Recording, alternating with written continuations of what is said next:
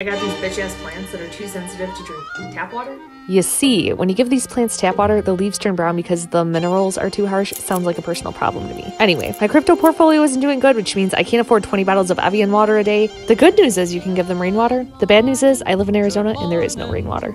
That's why I was pretty jazzed when I found this file and could make my own rain clouds. Problem solved. These plants have a bougier life than I do.